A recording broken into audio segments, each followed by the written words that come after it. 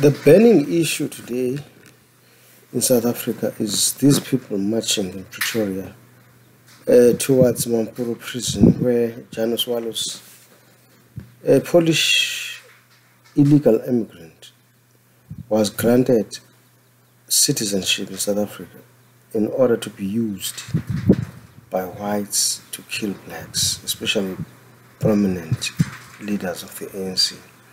So that is the problem that we are facing now. Instead of worrying with other minor issues that will not help this country, the president should be worried about this protest, because this protest, especially during these very volatile days where some people are calling for his scalp, if you like, he should be worried about addressing the issue of JANUS WALUZ.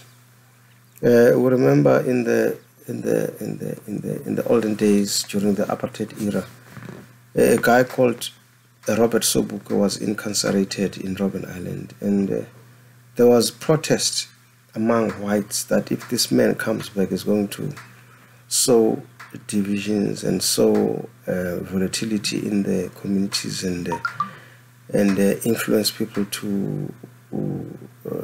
towards violence. So he was kept in prison by decree. This is exactly what Cyril Ramaphosa should be doing.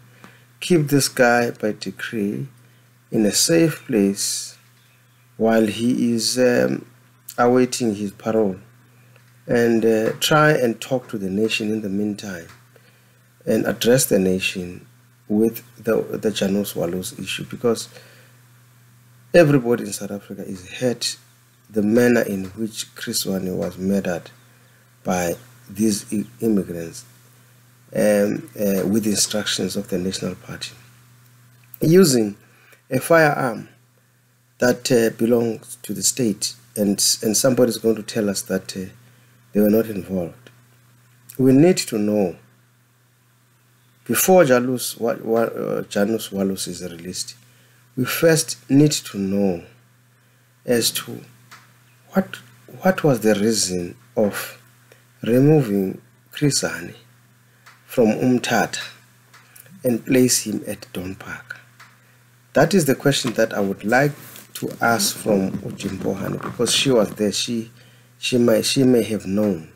Obviously, Chris Hani would have told her that we are leaving our safe house in Umtata, which was provided by General Ramisa. They were safe there. And then why go and plant an enemy of the system in the middle of AWB in Boksburg? I mean, I don't know what really happened to our ANC. Whose idea was it?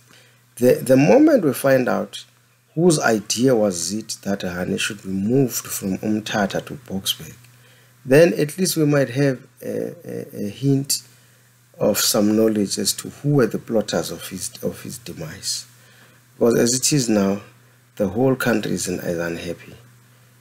We ask the president to think about this very hard, because some enemies of the state might use this as a manner of regime change, that there will be chaos in the country because of the riots around the release of JANUS WALUZ, and the president should do the honorable thing and address the nation like how Mandela did.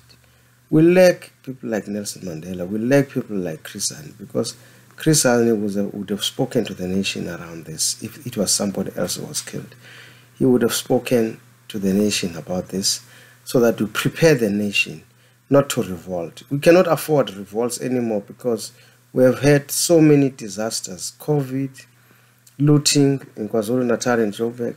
So we cannot afford another disaster that is a human factor, where it is caused by people who cannot think.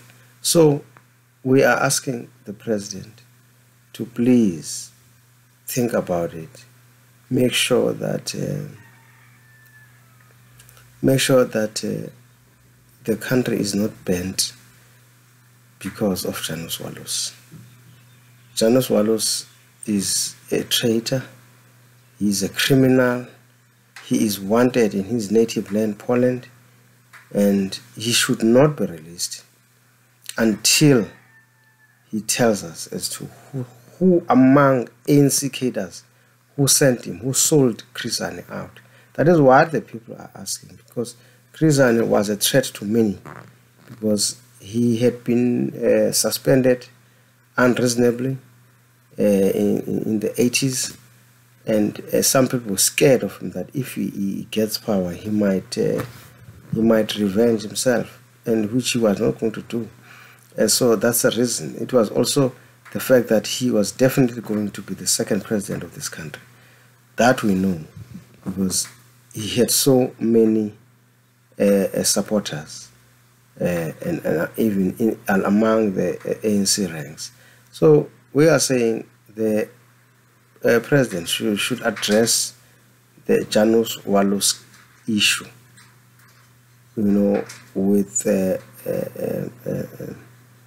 with delicacy and the seriousness it deserves. Otherwise, this country is going to digress into calamity.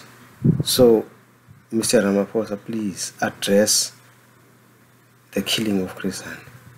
It cannot end like that. This is, in fact, the second killing of Chris Hani, and it's going to cause problems in our country.